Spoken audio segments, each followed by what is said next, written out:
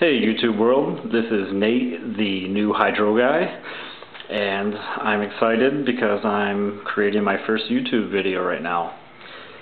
So pretty much the past couple of weeks I've become fascinated with hydroponics, vegetables, and herbs, and through a bunch of research on YouTube and the internet itself, I've come up with this idea of starting to grow lettuce and herbs hydroponically, and this is my first attempt at it.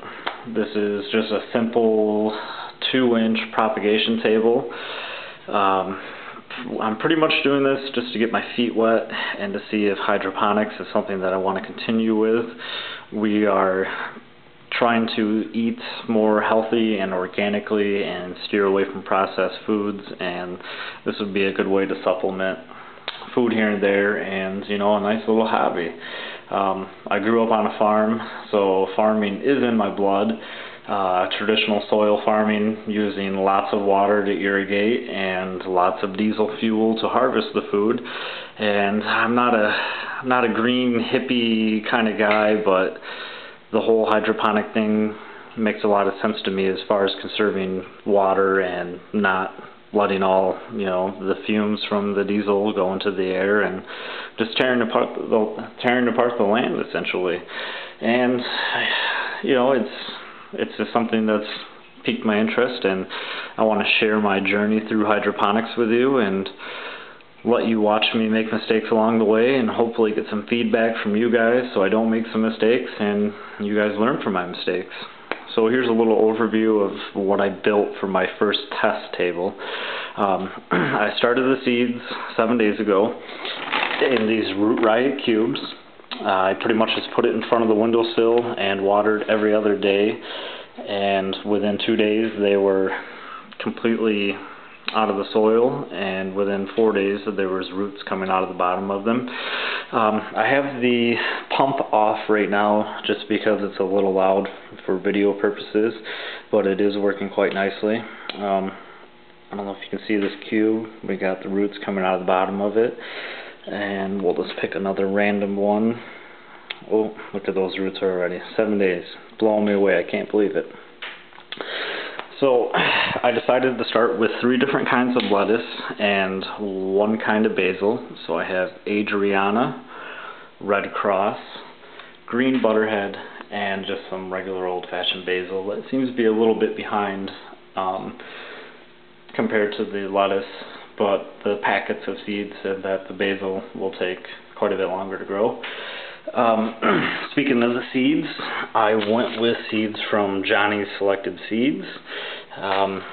Every seed I planted did germinate and did sprout, so that's a good sign. And as far as nutrients, I went with General Organics to stay organic. I have BioThrive plant food, CalMag, and BioRoot. And from what I've learned, the BioRoot just helps the plant establish a good root mass and to take in all those nutrients, water, and oxygen. As far as the table or stand, I just purchased some cheap lumber from Lowe's and used a borrowed hacksaw from my grandfather's workshop, and just some 2-inch PVC that I used a 1.5-inch hole saw to drill the holes. One lesson I already learned is to use a chalk line so it's dead straight and you get it spaced well and it's not all uneven up and down, as you can see. I do have another pipe down here that in the next day or 2 I will be making nice and straight and changing out. I just have a cap at the end of the 2-inch tube and a rubber grommet that has a drain tube connected to it, and that goes into the reservoir. The nice thing about the rubber grommet is that allows you to adjust the height of the drain tube inside the pump and helps you control the water level.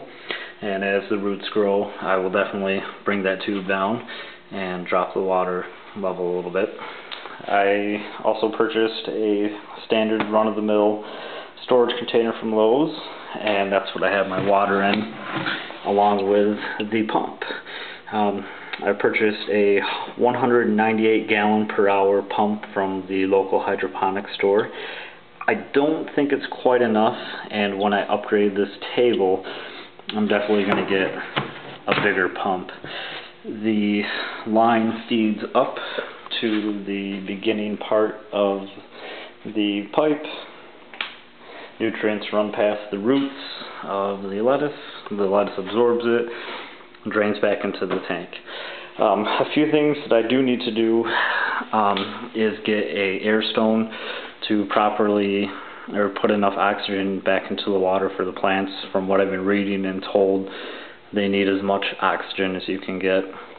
And when I redesign this table, if I decide to move forward, I'm either going to go with a T5 4x4 foot ballast, a T8 4x4 foot ballast, or some sort of LED. The LEDs are very expensive, but the energy savings are well worth it. I'm just trying to decide what we want to do to conserve on money and whatnot. But this, like I said, this is just my test table. We're in the works of building a more structurally sound test table, and hopefully in a week or two we'll be able to get these plants out and into our main grow table, which will be built with 4x4s and 2x4s and have better lighting. So, like I said before, just subscribe to our channel, The New Hydro Guy, and follow our process. I plan on doing an update every 2 to 3 days just to show what's going on, whether it's good or bad. So subscribe, like us, and feel free to leave us any kind of feedback if you see that I'm doing something wrong, or you have a suggestion or a favorite light that you like to use or a favorite product. Please let me know. So until 2 to 3 days from now, YouTube world, have a good weekend.